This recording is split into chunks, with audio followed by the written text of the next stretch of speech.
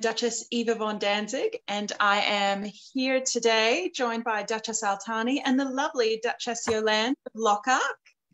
And this is, of course, the Crown Between Two Roses. Thank you so much for joining us, Your Grace. Lovely to be here. Great.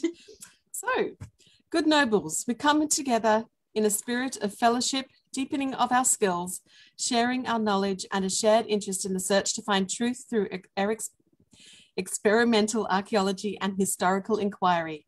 It is in this context that I, Altani Beki, on behalf of my kingdom, acknowledge the traditional owners of the land upon which we gather. We recognize their continuing connection to the land and culture, and we pay our respects to the elders, past, present, and emerging, and the elders from other communities who may be here today. Thank you for joining us. Again, welcome, Your Grace. So we always start off these interviews by getting to know a little bit about yourself and about your path in the SCA. So what drew you to the Society and how did you get started? Well, that's an embarrassing question because nothing drew me to the Society. I actively ran away from it for a very long time. I had a really dear friend at university called Angela, who was a brilliant musician, a totally gorgeous human being.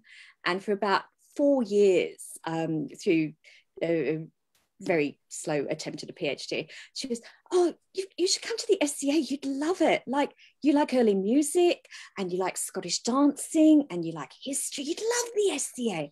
And she told me a bit about it and it sounds awful. Like, thanks. And my really dear friend Coco, who I lived with in this crazy sort of student commune, and she was a massive SCA person. And she was, oh my God, Dee, you've got to come to the SCA. You'd love it. And I was, yeah, mate, I've met some of the people who've come over here for it. And like some of them great. And some of them a bit awful. And she's, oh. So she tricked me and she had a 25th birthday party as an SCA event. And of course I had to go. And we stayed up all the night before making a frock. And she actually taught me that I knew how to make clothes by telling me that clothes were just taking a 2-dimensional shape and rendering it as a 3-dimensional object. And I was, oh, is it maths? I love maths. Yes. And so, you know, we did an all-nighter and drank copious quantities of coffee and sang and partied and did ridiculous things as one does it when you're young.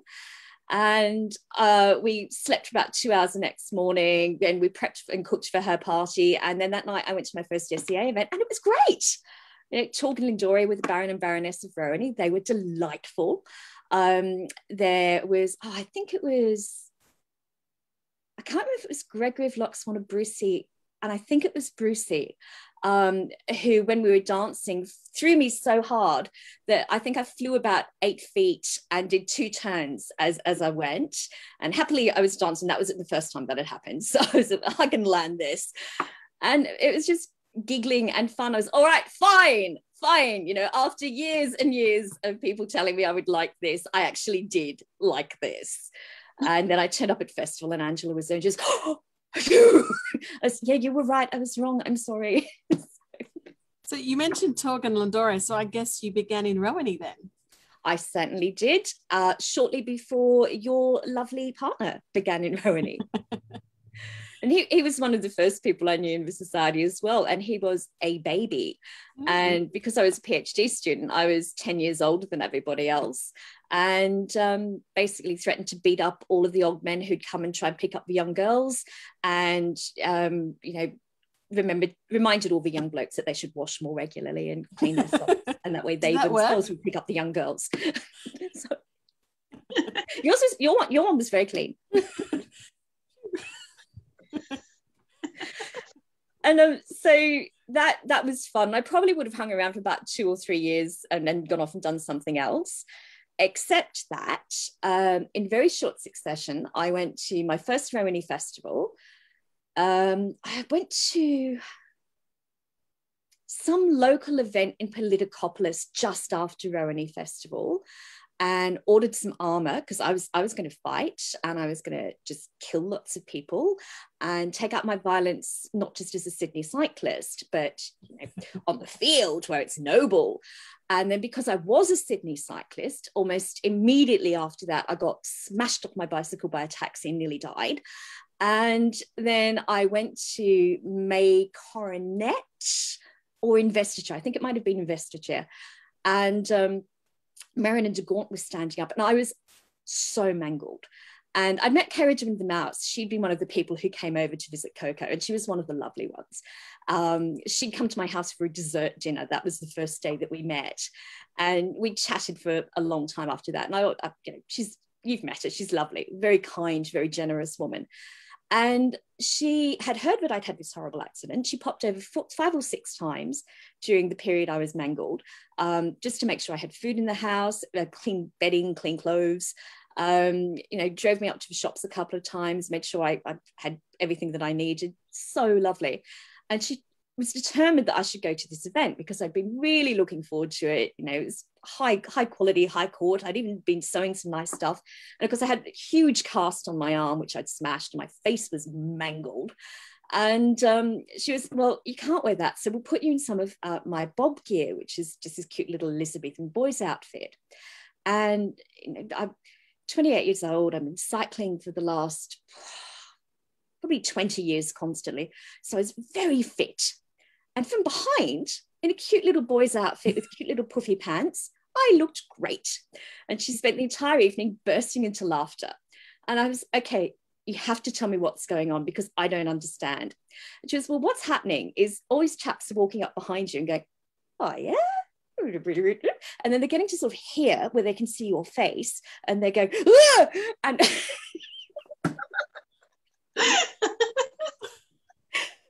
that was hilarious. So I got halfway through the night and I was just flaking. And Merrin, who was Princess, she's an absolute love, and she was a nurse, and she'd spotted me and gone, oh, that woman has been horribly injured.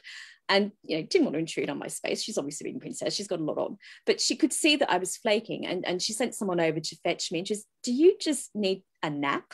And I was, I really do. And just nap under the high table, it's fully curtained off, it's lots of space, we've got heaps of cushions under there for court later, just have a little nap. And so I just had a little lie down. It was really nice. And then she and I think it was Elfin. Yeah, I think it was Elfin. Were just passing me snacks now and then, which was hilarious in and of itself, because all of a sudden his face would pop down and they'd have a little chat, go, do you want some bit of this? And, oh, that sounds lovely. Thank you. Mouse drove me home at the end of the night, despite being pained and tired. It was a great night. I had a really good time. And about 2 months after that, once I was almost entirely healed, I went to the next Principality event, and I saw Marion, and I was, oh, Marion, I'm so pleased to see you. You are so delightful. It was so lovely meeting you at May. And she was, oh, you sound so familiar, but I can't put your face to it. Oh, does this help? And she's, oh my God, it's you.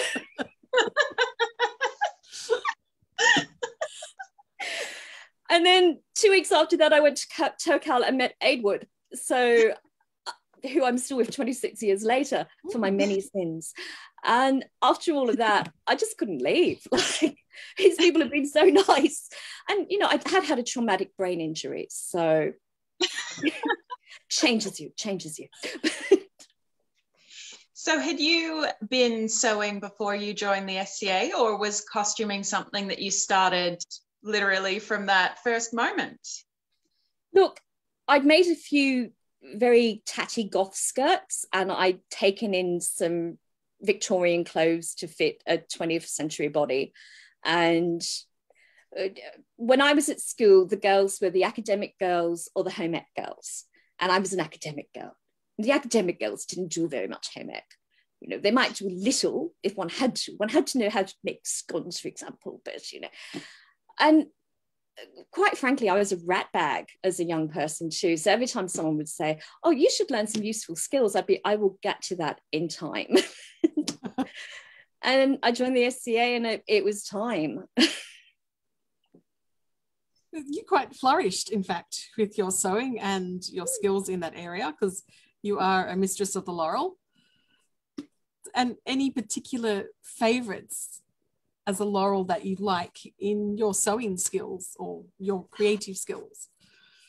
I like learning new stuff. So, I've recently been going back to lace making, which I dabbled in briefly a while ago. I've been doing a lot of herbal dyeing lately and trying to get my head around the chemistry of what was used in period, because I'm a giant nerd, as we know. Do you grow your plants for that? I would love to, but I've got very little garden space, so very few of them. I buy most of it in. Supplement, but yeah. I know you're a great gardener from what I remember. Yes, but unfortunately you need quite a lot of quantity, and my garden here, I've got some food, I've got some natives, I've got a lot of bee plants. My garden is for the bees, and that didn't leave a huge space for dye plants because you usually need a lot of one type. But I'll get to I do like working out how clothes go. So whether that's looking at extant examples, reading people's papers on things that they've been able to look at, and I like working out how clothes that you can't find go. So when I started getting into the market women's clothing that I'm wearing today, there was a lot of high class clothing from around about this period that you still have bits left of, but there was only the representation of this sort of clothing. And it was working out, how is that similar to other things that we know about? How is it different? Beckler and Ertzen, who most of the paintings of this sort of things, they're a little bit different to Peter Bruegel, but then some things matched. And so it was really exciting understanding, as Coco said, how 2 dimensions turn into 3 dimensions. And sitting there going, well, what types of pleating were people using at that time? How much fabric does that take up? And how much did fabric cost? So how much am I likely to be able to afford?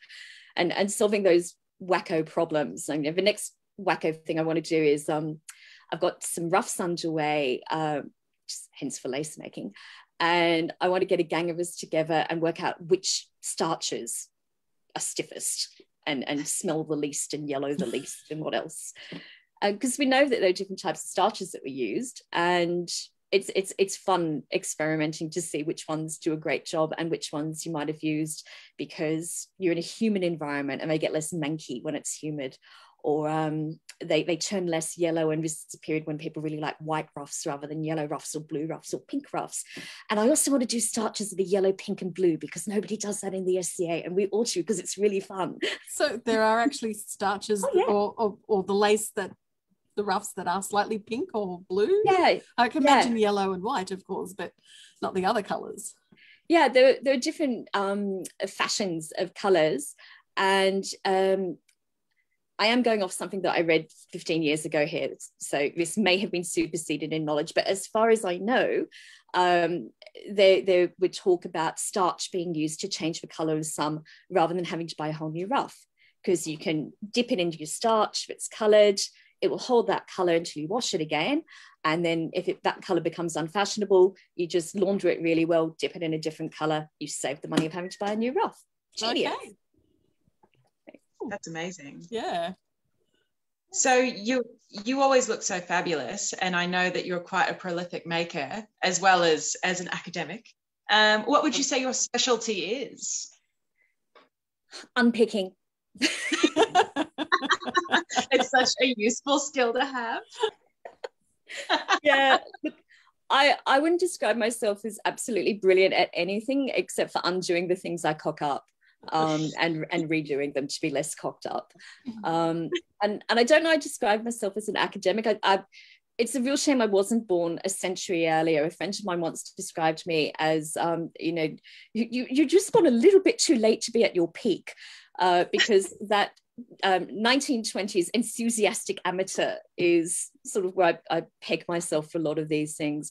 I'll read a lot of stuff, I'll go to conferences, but I would struggle to make a career out of it because I lack the focus of my friends who do it as a career. Now, I see their ability to synthesize ideas across a broad swathe of knowledge and do that focus of writing. And even before I had a taxi to the head, I was wading my way through my own PhD, which I never did finish. I blame the taxi to the head, but I probably did them anyway. I just wanted some money. But, you know, it was a topic I was really interested in. It was on comedy. And even then I was just, oh God, I can't read any more Bakhtin. So, enthusiastic amateur. But things I like doing, aside from unpicking, I really like knitting. I find knitting really enjoyable, and I really like period knitting. I'm trying to get my head around more period types of cast-ons, shaping and that sort of stuff. And that's what's taken me down into dyeing lately, which is also really enjoyable. Dyeing's quite fun because it's like being a witch in Macbeth, and it makes a mess in the kitchen, and there's chemistry to it, which is also quite interesting. So it, you know, I'm too old to play in mud puddles technically, so this is as close as you can get. Never too old to play in mud puddles, I'm sure, Yolande. 100% true. So you've been in the society for quite a few years now. You were princess first and then queen? Yeah. So how many times were you princess for? Once princess, twice queen. And what did you find the difference in between those two roles? Well, any difference is my fault, because Edwin and I ran the Lochac to Kingdom poll. And we did that for good reason. I remember the Principality of Lochac as being a lovely, small, in some ways it was a more personal group. And I think that's just it. You know, there were technically fewer people. It was one country. There would have been, I don't know, maybe there were 1,000 of us. I know that we had 650 members because we needed that to go to Kingdom.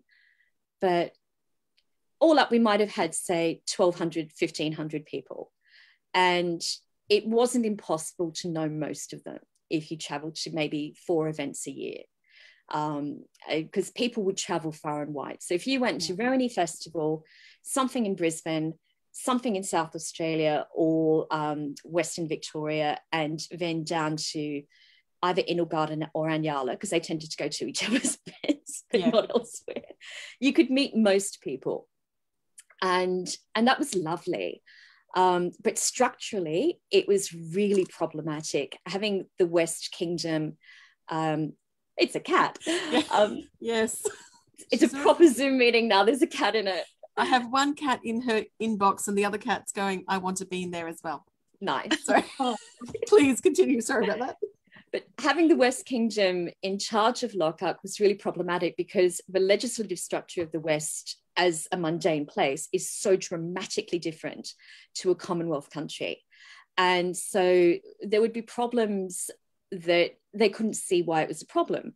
It was a difficult time difference. There's I want to say 9 hours, but it's a big difference. Yeah, it depends where you are.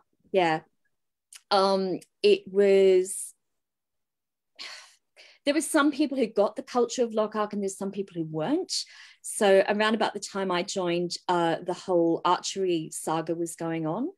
And I just remember seeing people whose enormous body of knowledge and work and skill was considered very unimportant because it wasn't what we did.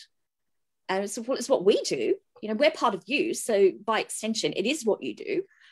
But because there wasn't the lobbying group at that meeting, you know, with that crown in those peers, it was much harder to get those messages through. And so as Prince and Princess, facing those difficulties was something that just seemed pointless. Why are we doing this to ourselves? There was a great purpose for this when Lochac became part of the SCA. You know, going under the West, who were a very welcoming kingdom. They were very encouraging. They physically and spiritually and financially, even with coming over so often and with helping out with all sorts of different things and giving enormously of their time. They were fantastic. But that time had sort of gone. And we were like the 24-year-old living at home. And mum and dad were just sort of, you're a great kid. love you heaps. Just looking forward to you moving out. And you know, I think there was like 4 years between me joining the society and Edward and I reigning for that principality reign. And that was really, to go back to that very poor analogy, it was a time when that 24-year-old got a well-paying job and they could afford to pay rent and they had their own car, and everyone was just sitting there going,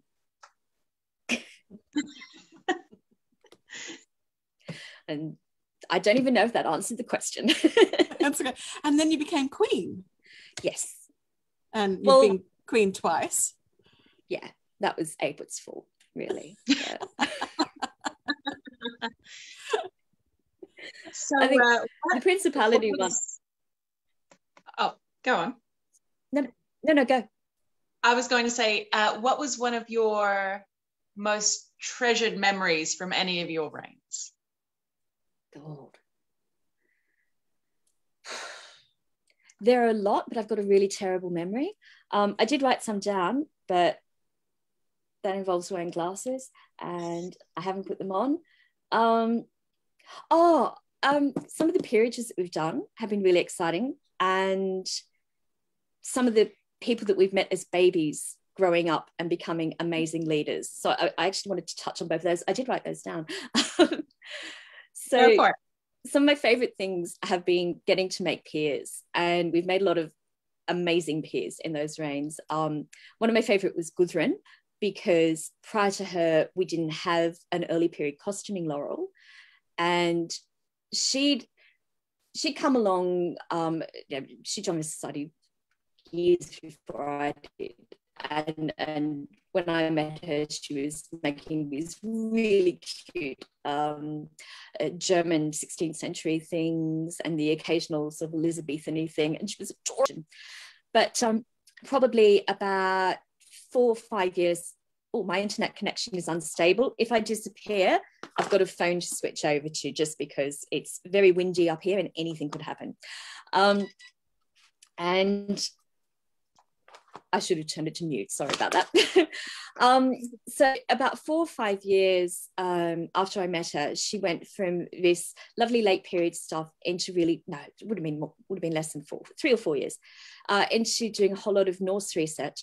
And at first she was doing this is my Norse outfit, and it was VSCA Norse.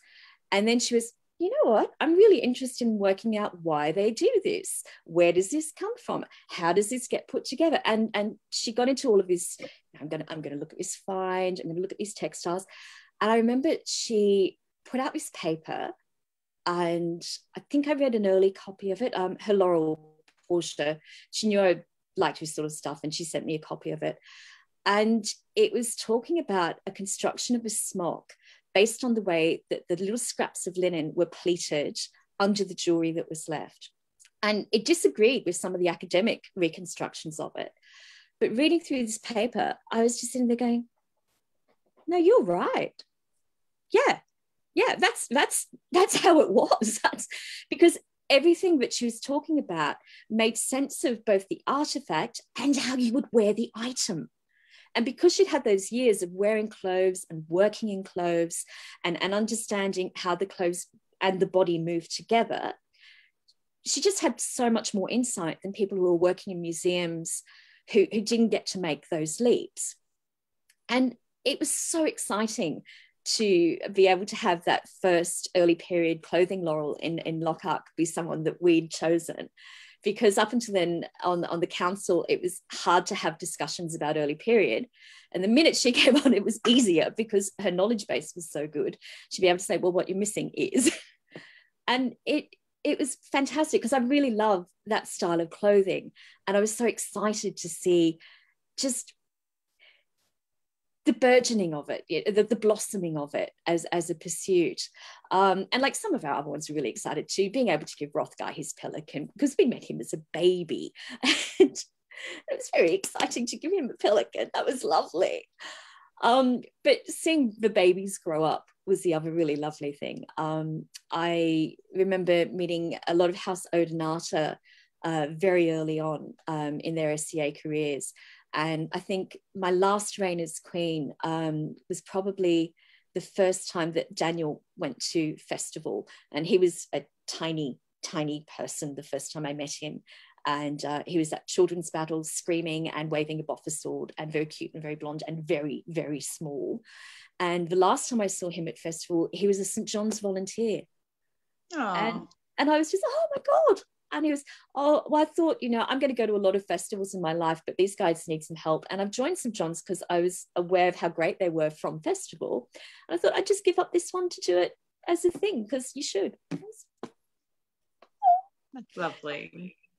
Yeah, and then, there's this occasional Duke and Duchess who you met when they were infants, and and some other Dukes and Duchesses you met when they were slightly less infants.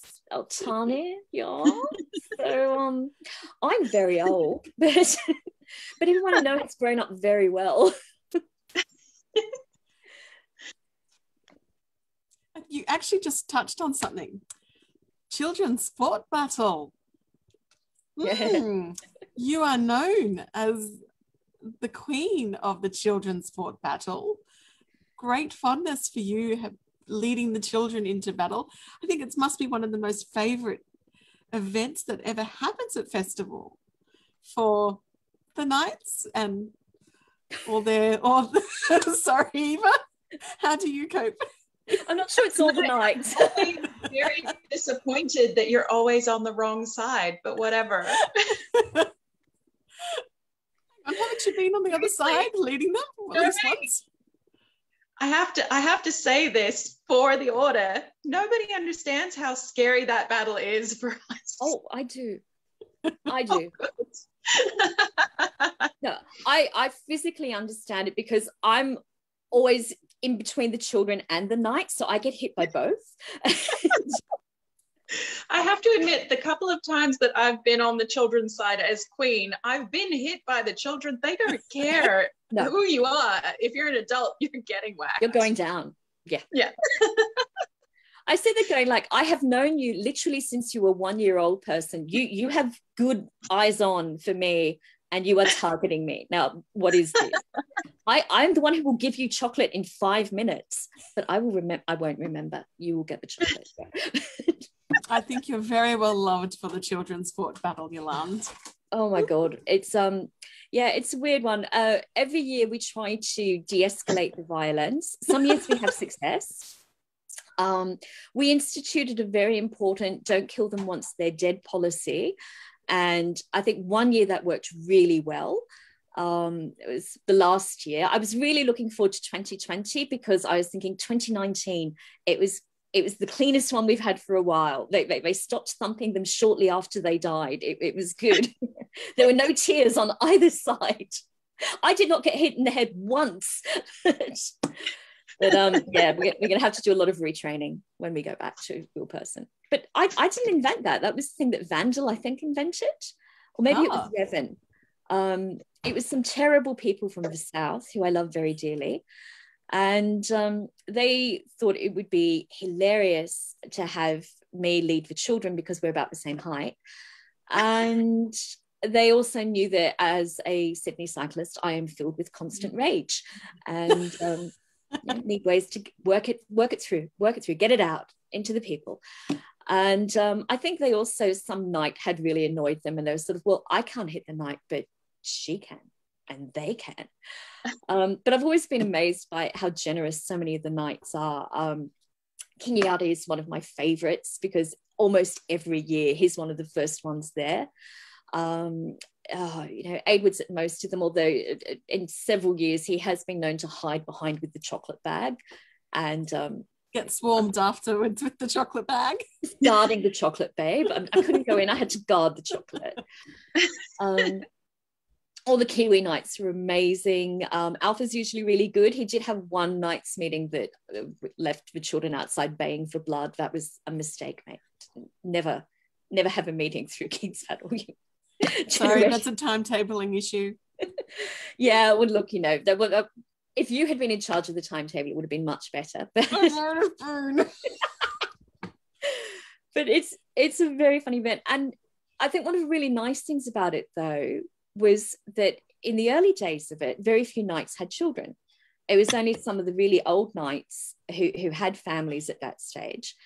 And so they didn't know many of the children, and most of the kids didn't know many of the knights. And one really nice thing about it has been seeing the number of knights that would sit down and talk with the kids and say, oh, that was a really good blow. Or, oh, that was really clever what you did. I saw that bit of strategy. Bright, brainy. And the kids would just blossom under that. And then the next time they saw that knight, they'd be, oh, hello, do you remember? And I'd be, oh, yes, I do. And it broke down some barriers that didn't need to exist. And then I think for some of the guys, it was sort of, actually, I do quite like children, because now several of them have got several children. And it was just a really nice way of bringing, sundry young people together, as this one's coming together with this meeting, in ways that they previously hadn't, which I really enjoyed. Sorry. That's lovely. There is one of the proud tournament champions of the Knights Battle. I've got to say, a lot of these kids have surprising skills.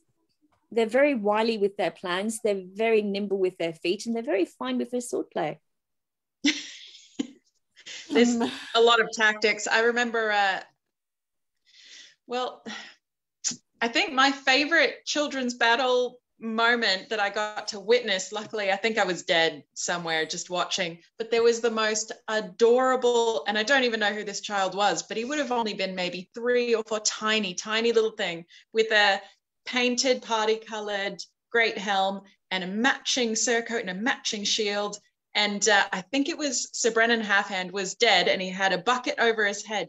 And this little child is just wailing on his corpse and hitting him. And I saw at the moment that he got distracted, he's still swinging, by the way, and he's looking at something else that has caught his eye.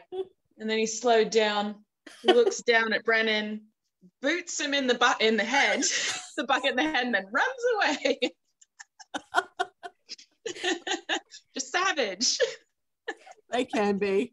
You have to wait to the age of moral responsibility.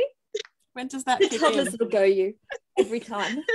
But then the toddlers will turn around and realize they've killed somebody and be really upset. Yeah, which is also incredibly adorable when they've realized. I think it might have been one of AD's children. It was his son, and I think he was killed. Yeah. And his son came up to him utterly in tears, and it was just, it's all good, it's all fine, I'm still fine. But it was just, oh, you just feel it. Yeah. That's so nice. There is some awkwardness with someone has murdered my parent, and I have a lot of emotions about that, which is the one downside of chivalry having children. I'm sure this one, who's sort of occasionally peeking around the corner, would go, oh yeah, that's fine, that's normal, just go and kill him again. I'm fairly sure that young man has murdered his father on more than one occasion at that battle. Sure. My recollection is. The grudge match, right? Yeah. Yeah. So what is your favorite event that you've had the privilege of frequenting or visiting? Oh, that's a hard one. I know, there's so many. Canterbury Fair? Look, I really love Canterbury Fair. I think it's an amazing event, and the people are great. Like, some of my absolutely favourite people are over there.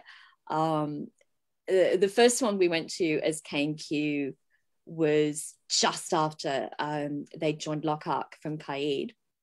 And that was a really, really weird event because, half the people really psyched about it, and the other half was sort of, I'm not sure how I feel about this.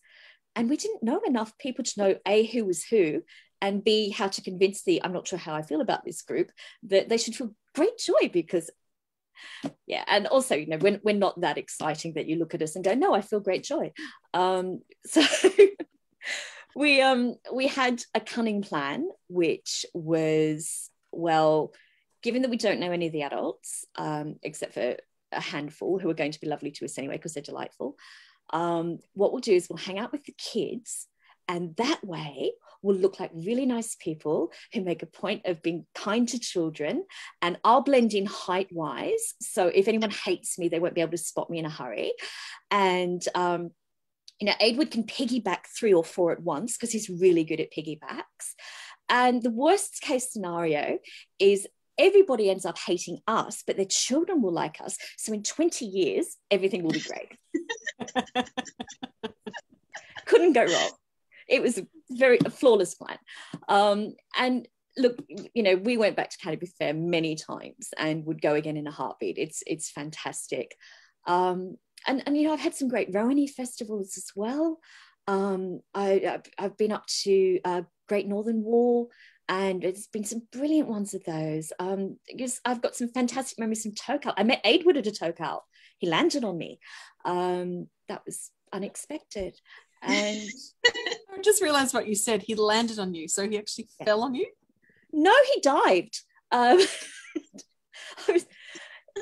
Please, can you remember? Involved. Sorry? Can you remember the story of why he dived onto you? Mouse had introduced us earlier in the evening, and she'd been, I think you two would really get on. And he was helping to run the event. And I was, oh, hi, I'm Yolande, nice to meet you. And he was, oh, yeah, hi, good to meet you. Okay, bye. And I was, well, that went really well, Mouse. Thank you. Yes, clearly I am the hottest, and my ego is just fine. It's fine. It's not bruised at all. And anyway, he was still in the kitchen several hours later cleaning up, and they had a lot of leftover wine because they'd had some mulled wine, and the kitchen crew thought the cleaning up would be better with the wine, which doubtless it was. But then he was walking around outside. It was I don't know if everyone's been to Tokal, obviously not because this is going out. It's held at a building that was briefly a monastery and is now an agricultural college. And the main hall is built as a sort of 1980s version of a medieval monastery. So it has these beautiful big buttresses. And it is freaking freezing there in the middle of winter. You'll notice I have not sworn once yet, I think. It's a miracle. Trying so hard. Anyway, we were all sitting together. I was with Coco and a bunch of her friends, and we had cloaks behind us and over the top of us, because if you put 8 people together with 4 cloaks under and 4 cloaks on top, it sort of keeps you vaguely warm. And the wind was whipping through, and it was a little bit too north to snow, but there was definitely sleet. And all of a sudden, there's this shambolic man standing in front of me, wavering slightly. And he just points at me and goes, "You!" And I was, "Hello?" And he was, "I've been looking for you." And I was, "Oh." And he dived onto the group. He reached under the cloaks, and he reached under my skirts and grabbed my calf. And he said, "Oh, feel that muscle tone, you're mine tonight." And I grabbed his nose and I twisted it, and he insists I broke it. I did not break it. And I was, "I think you should move your hand." And then a few seconds later, I said, "The other way." And he did. And later that night, he apologized. That was extremely inappropriate. It was probably sexist. I thought, you'd been really nice when we met, and I thought you were really pretty, and I wanted to come and meet you again. And then when I saw you, I thought that was really funny. And for half a second, it sort of was, but I know it's all right. It was novel. It's staying with me. I've been a young woman for a long time, and no one's ever tried that move before. But look, you stayed together. It worked. Well, it was such a unique approach that 26 years later, he's still here. So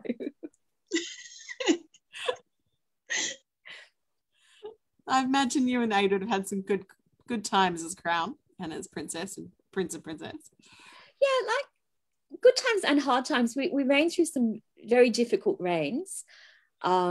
Just with sundry things that were going on outside of our control, and a few of them were things that we did to ourselves, like going from principality to kingdom. That was a lot of work, and a lot of convincing. There was a big number of people who were really happy about the idea. We probably didn't run it past a great many people before we announced it. We ran it past a core few. We did tell the seneschal. We would always tell your seneschal. We talked with the peers that we were closest to, but we didn't make broad statements. And so I think it came as a bit of a shock that we were just announcing a poll. I think people might have been expecting, you know, a couple of speeches or something, and we'll do a poll in a few months, but just sort of, no, and now you're all here. This is what we're going to do. Most people were happy because nobody likes to be a 24-year-old in their parents' basement. That turns you into a weirdo on the internet, and the internet wasn't very good in the 90s. But some people were really upset. And I got a few phone calls going, dude, you have made a terrible mistake. And I was, maybe, we'll find out. And I got one really well-written letter from a peer who I really like, who's going to remain nameless, except it was a man, I'll go that far. And he gave his excellent reasons as to why it was a terrible, terrible idea and would never work. And he was very fair about it. He was, look, you know, I absolutely see your reasoning. I absolutely understand how you came to this position, but I know these people much better than you. I've been paying far longer than you, and it's never going to work. And a year and a half later, he wrote us another lovely letter. It says, I've had time to reconsider. I've had time to witness a lot of things that have happened since. It's a brilliant idea. It's going to be great. and he was a part of making it great. He was a part of making the kingdom really fantastic. So I should tell you who he is, because he gets to own that bit, but I won't in case he's embarrassed about the first part. He can let me know. I'll change this anecdote later. It's lovely that he did follow up, though, because I will say, when you reign, and this might be a, I don't know, behind the curtain thing, but people are really forthcoming to tell you when they think you fucked up, excuse my language, but very rarely do they come forward and go, actually, I see what you did. Yeah. And it's always the people who give the best reasons for why they think you've made a terrible mistake. Because people, now that we're swearing, people are so happy to go, oh, what the fuck was that? And you sort of, it was a decision. You're an idiot. You go, no, that's ableist, and I'm not. And those people, they never apologize later. But the ones who sit there going, all right, well, I sort of understand, but, you know, here's where I'm coming from, and here's the background, and here's the history and the data, and here's this session. Those are the people who always stay engaged. And I love that the society is full of them. And I also love that they change their mind when circumstances change, because that's the mark of a sane person.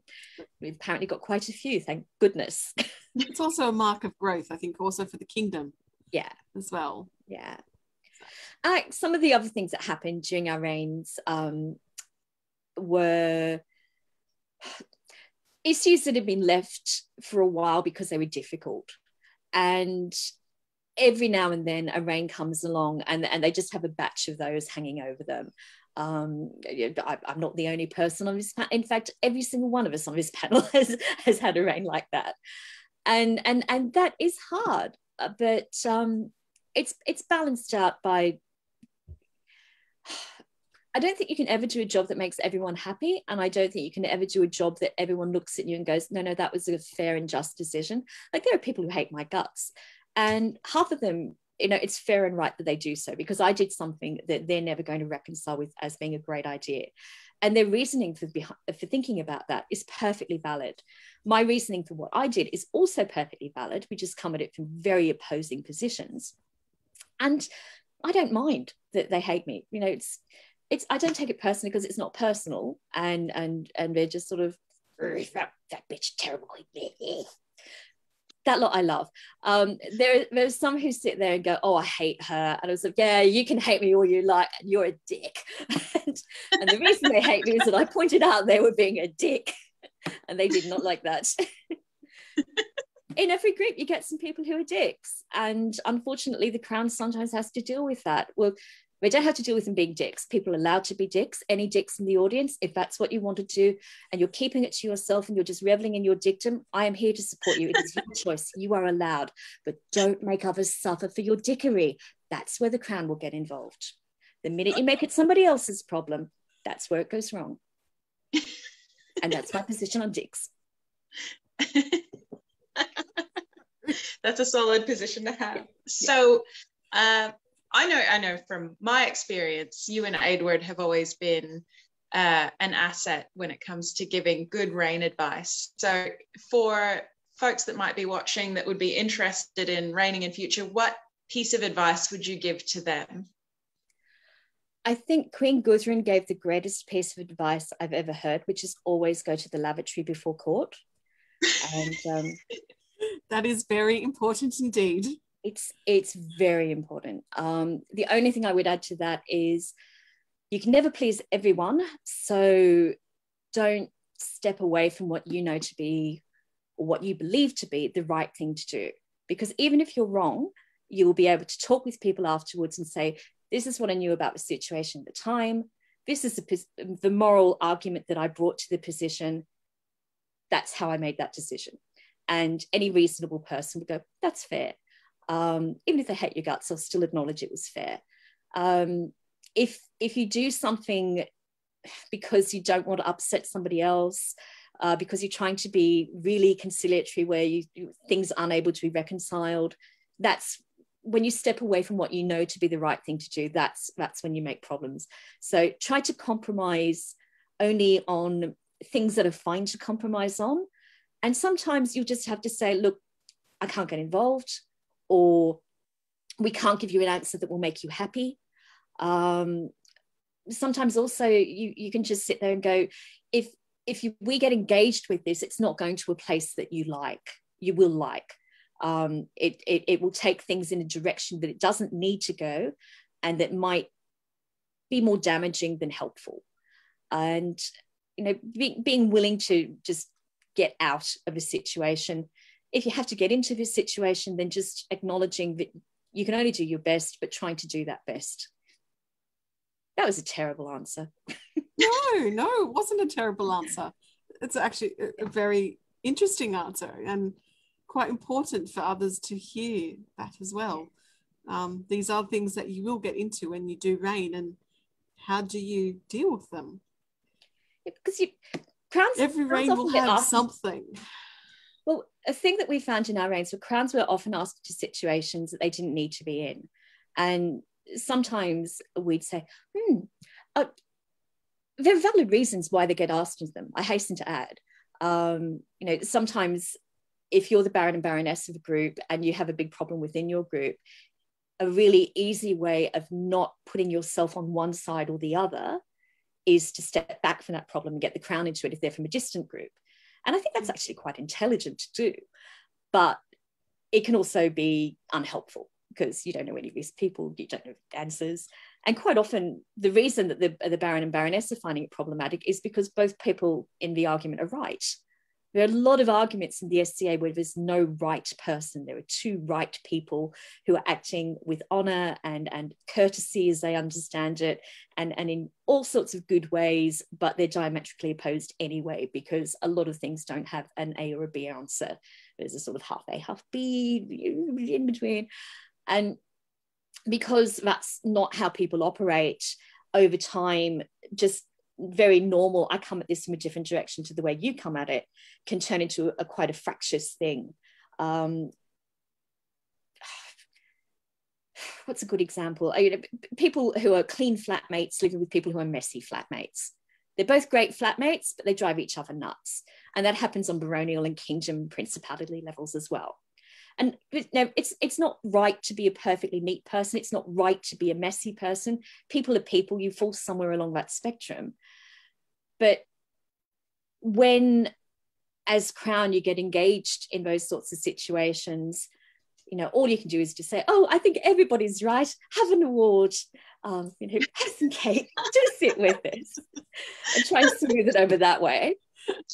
Or just... I'm running away. It's nothing to do with me. Don't drag me into your house cleaning issues. It's funny you mentioned that, because I have those talks a lot with when it comes to interpersonal issues, because I do think that, like any group you join or any job you have, they're going to be, as you said, there's going to be dicks, or there's going to be people that you don't agree with. But I think that emotions are always higher and heightened in the SCA, because we talk about ideals. We talk of, we're reenacting the ideals of the Middle Ages, and one person's ideal will be different to another. And because we sort of do try to treat it like our own utopia in a lot of ways, like the perfect society outside of mundane society, where we can be our heroic, elevated selves, that people get very disheartened when other people's ideals don't match theirs. And that's usually what happens, is that one person disagrees with somebody else, but they're very emotional about it because we're talking about honor and chivalry. And suddenly it's not just that you're disagreeing with someone, it's that the other person is the literal embodiment of the devil. And there's no way you're going to agree on anything. And I do feel for the B&Bs, and having been crowned, you know, I feel for anyone who has to deal with those situations, because it's not easy. No, I could never be a baroness. I'd have murdered at least 7 people, and I've got a chipper to dispose of them in the garden. But they make great blood and bone on the upside. So I'm sure you could be baroness. No, I'll Really? tell you, I absolutely could not, but I promise you I have not murdered any of your populace. There's so many missed opportunities I'm hearing here. I'm so sad that you didn't get a big fighting career, because I would have loved to see you just smash fools. And I'm sad that you would be a very Aggressive? what's the word? Assertive baroness, I think. You would definitely solve some problems. I would solve the problems by having people leave the society and swear never to talk to that horrible woman again. And fair enough to them. I'm still thinking about getting authorized, though. I've been working on my knees, and boxing has taught me that I can just I took up boxing recently. I can just shift the way that I move on my feet in ways I didn't think I could. So yeah, once lockdown ends, baby, we could be having some words. I'm so excited. Yes, do it. It's never too late, Yolande. I'm a very young 54, very young. My squire is turning 53 this year, so you're fine. We can be buds. It'll be fine. No, and you're quite right. Somebody once said to me, the problem with the dream isn't dream, it's the idea that there is one way to play. I think the first thing I ever got in trouble in the society about was, there was a really lovely person who did lots of amazing stuff, but was just a bit handsy with the young girls. And he was older, and I'm old, so he was older than old. And when I was young, I was your age, you know, blokes were handsier than they are now because it was considered less wrong.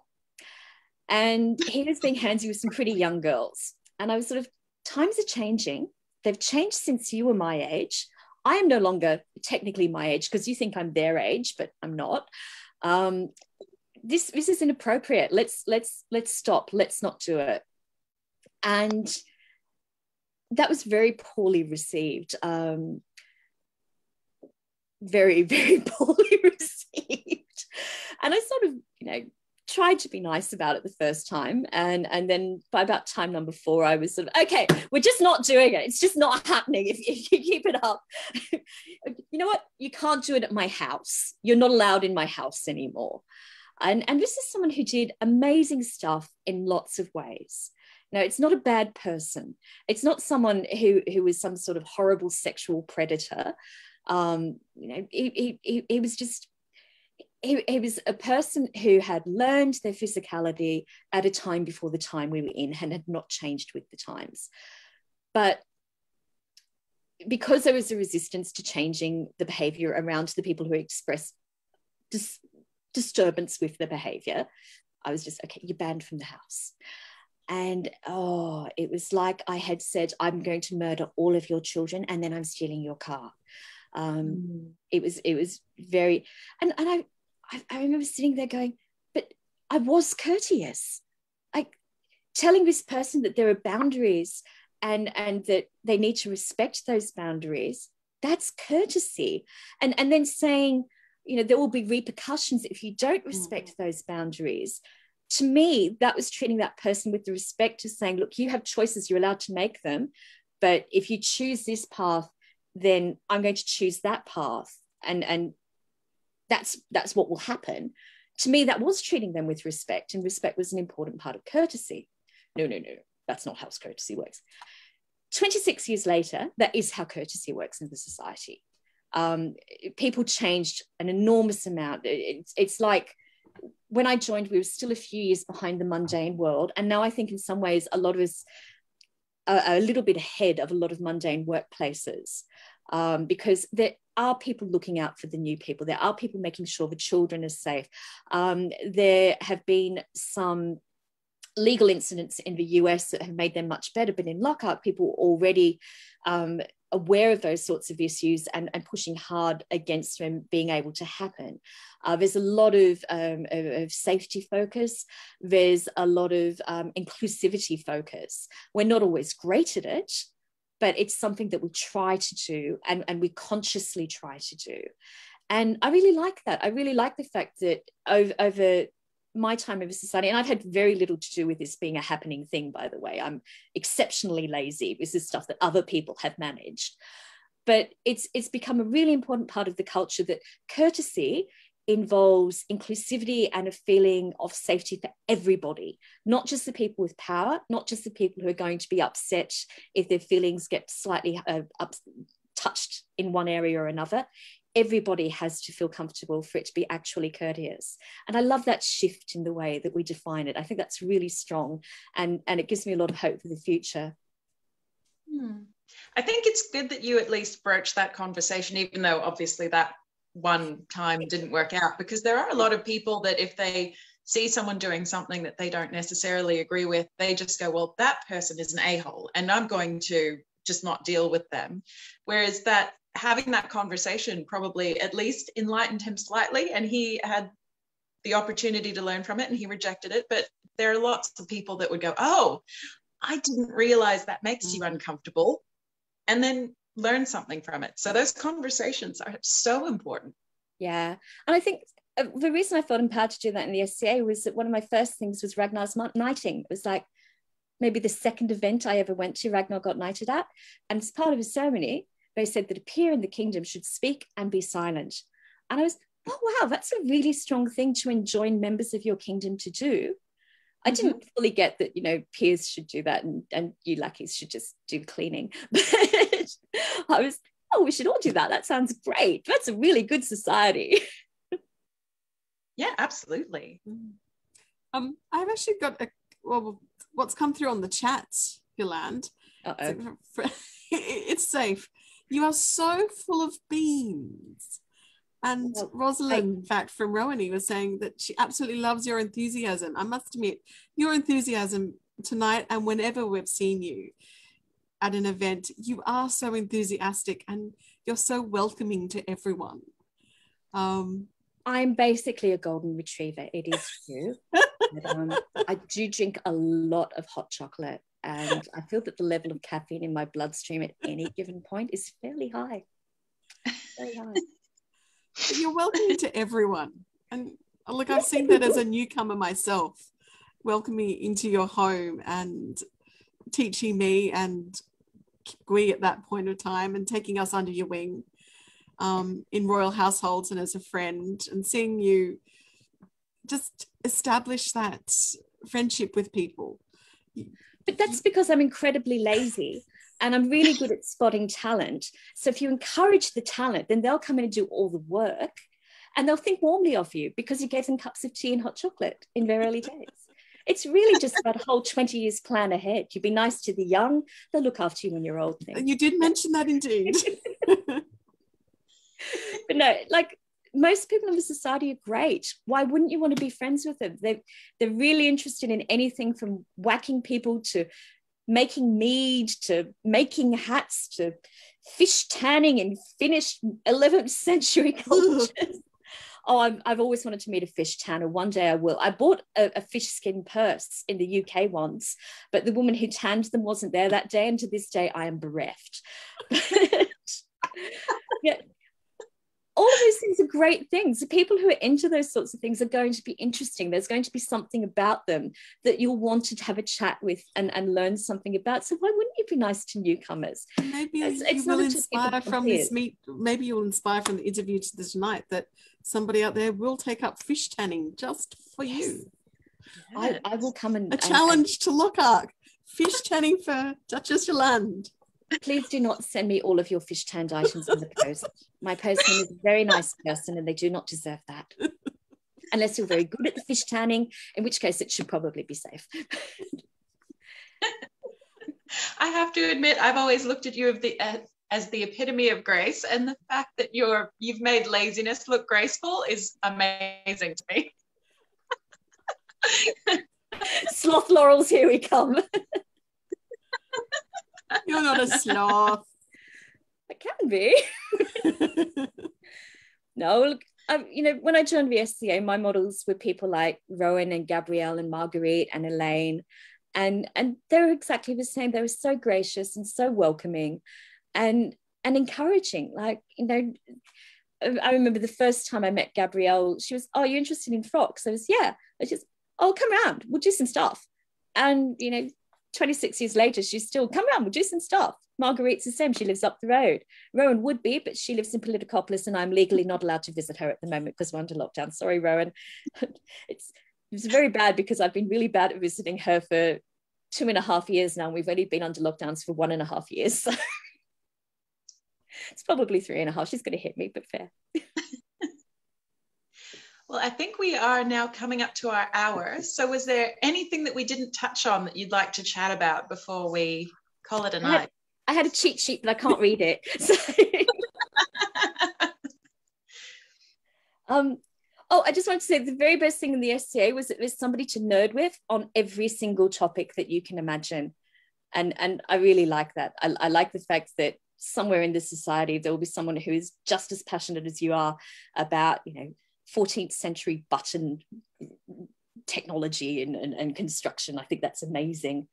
And I did put down at the bottom, I like the fact that we have new models of leadership that are more inclusive and not just about swinging a stick or being an extrovert.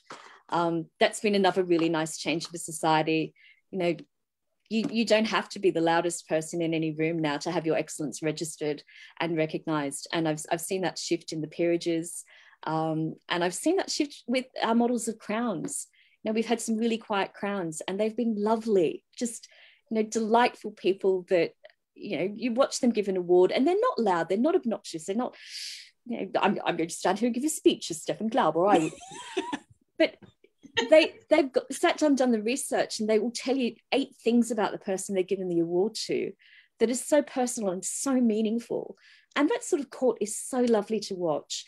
Our last several crowns have been great. I was so grateful it was Theodoric and England during the long crown because they were perfect. They're so calm, but they're so warm. And that was a really nice tone to have during that really difficult time. Absolutely. Current ones are awesome too, by the way. Great people. They did a wonderful job then in such a difficult time. Amazing. Yeah, thanks, Your Graces. Well, thank you, Your Graces. Thank you. Oh. So I think that about wraps us up. Thank you again so much for joining us, and do say hello to Edward and the cats for us. Will do. He's off hanging out with the cats. If you think I'm lazy, wait till you meet Edward. I think I believe, sorry, go on. No, I think tomorrow Alpha is being interviewed. I'm going to tune in for that. Yeah, absolutely. Yes, that will be an interesting one. Do like and subscribe to our page to see all of the upcoming interviews. And thank you again, Your Graces, for joining us. And we'll see everyone in the future. Thank you, Eva. Thank you, Yolande. Good night, everyone. Thank you, Altani. Thanks, Eva. Bye.